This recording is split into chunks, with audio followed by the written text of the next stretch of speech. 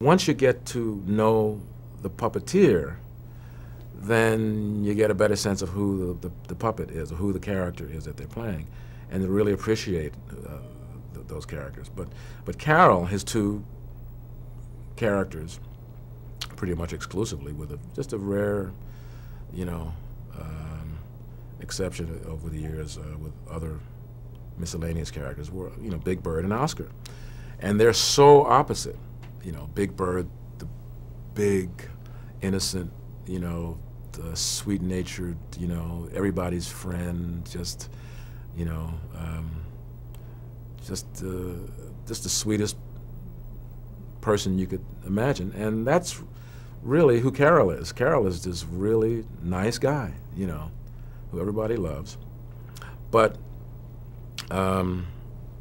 Oscar is, you know, his vehicle for, you know, saying and doing all the things that he never could do as Caroll or Big Bird, and you know,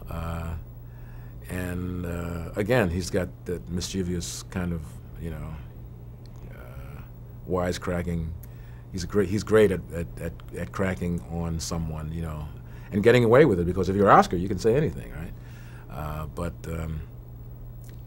Yeah, he's a lot of fun to be around.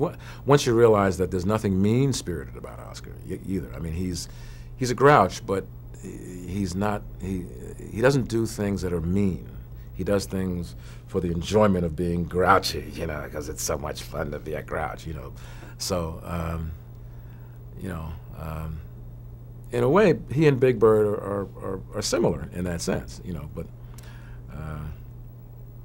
But you know, he's everyone's favorite grouch, I guess. You know, he's. Yeah. And you know, as I said, the puppeteers really do create who these characters become.